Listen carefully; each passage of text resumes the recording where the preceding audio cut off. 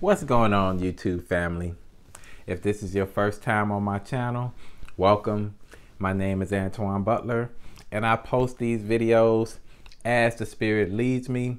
So be sure to subscribe, and I pray that this channel will be a blessing to you. Now, the word that I have for this video is that they are being exposed. I'll say that one more time.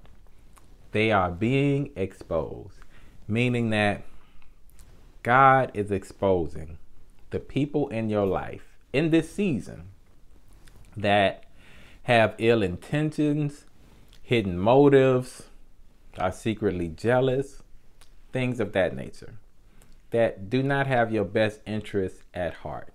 God is exposing them. And some of them may be close to you. Some of them may be relatives. It may actually hurt when they are revealed to have ill intentions or be jealous or whatever the case may be. But God is exposing them. And it's for your good that God exposed them now, because actions speak louder than words. People can talk and say things, but you have to pay close attention to their actions, because their actions will reveal their true intentions. And once someone reveals their true intentions, you have to believe them and take them for who they say they are. Now, you can still love them, but you will hold them differently. You won't trust them. You won't put them in a position of trust or a position that they can do damage to you. And that's why God is exposing them right now in this time and in this season. And you know, the devil always tries to launch an attack from within. If the devil cannot get you, he'll try to go after your family, or he'll try to plant someone close to you or turn someone close to you against you, making them envious of you or just do not like you, whatever the case may be. So God is exposing them. And understand that when God exposes them, believe them for who their actions say they are. And God has been warning some of them that have been trying to cause chaos in your life.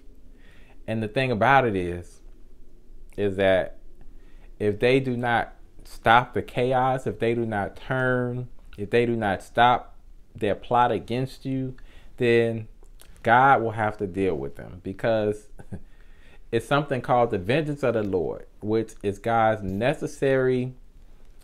The vengeance of the Lord is necessary for punishing offenders, because they will not quit.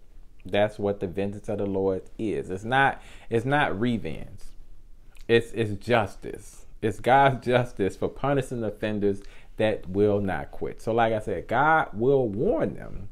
But ultimately, if they do not want to cease with the chaos, if they do not want to stop, and basically God is getting fed up, God sees what's going on, and God's going to handle it. God's going to deal with it. But understand that the phonies are being exposed. The secretly jealous are being exposed. The people that have hidden motives, they're being exposed.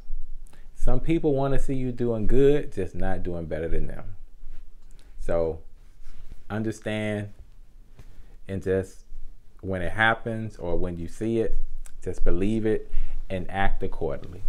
Glory to his name. Well, with that being said, that is the word that God gave me for this video. So until the next video, I just want to say, God bless you in Jesus' name.